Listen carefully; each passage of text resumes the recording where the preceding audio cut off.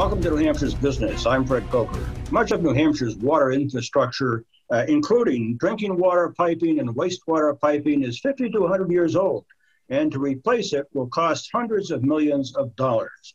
With me to describe the aging water infrastructure in New Hampshire and what needs to be done is Tracy Wood, Administrator of the Wastewater Engineering Bureau at the New Hampshire Department of Environmental Services, and Tom O'Donovan, Director of the Water Division of the New Hampshire Department of Environmental Services. Welcome to both of you. Tom, let me start with you. In the drinking water infrastructure, and here's some facts. Infrastructure is severely underfunded by hundreds of millions of dollars. Underground pipes, pump stations, wells, treatment facilities.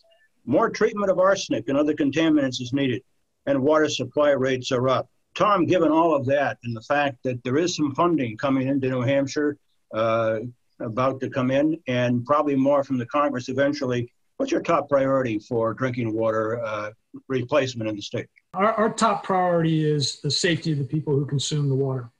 Drinking water is absolutely essential to humans, no question on that. And we have to make sure that that water is safe. And then partnered with that is making sure there's enough of it. It has to be water for drinking, it has to be water for industry, it has to be water for recreation, all these other areas. And so those are the two that we're most concerned about. There's about 2,600 water systems across the state that we have a role in making sure that water's safe and making sure there's enough of it.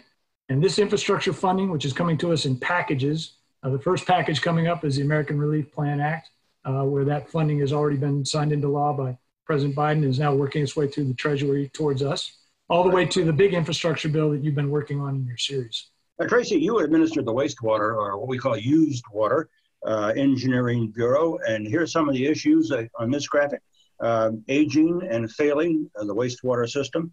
Costly upgrades to meet regulatory requirements are needed. Collection system piping, pump stations, treatment facilities, and need to address combined sewer overflows. Just some of the issues that you have to deal with, Tracy. What's your number one issue for wastewater improvements in the state?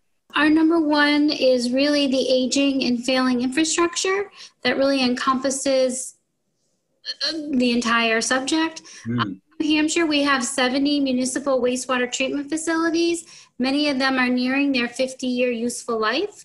And basically, a lot of these facilities have been keeping their operations going on a shoestring budget and, keeping them together the best they can. New Hampshire has over 1,000 miles of distribution of piping. Just as an example, Nashua alone has 500 miles of collection system piping within its jurisdiction, including wastewater, stormwater, and combined, and 14 pump stations. Manchester's right up there with them with 375 miles of sewer and 175 miles of stormwater collection system. Most of their piping is 100 years or older. That's such a graphic description that most people wouldn't even know about how many miles of piping there is. Let me just ask both of you, the most on people's minds right now is the drought that's been with us last year and now again this year. Just tell me about what's being done, or if you're doing, I know you have a team dealing with the drought. What are you doing? Yeah, I'm the chair of the statewide drought management team, and we operated across 2020 as the drought got very serious in the August, September, October timeframe.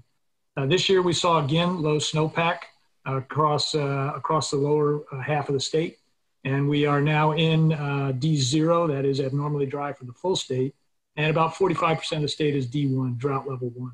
Yep. So we have a variety of actions going on right now, the most important of which is information flow, making sure that the public and the water systems and the wastewater systems statewide understand the conditions of the drought.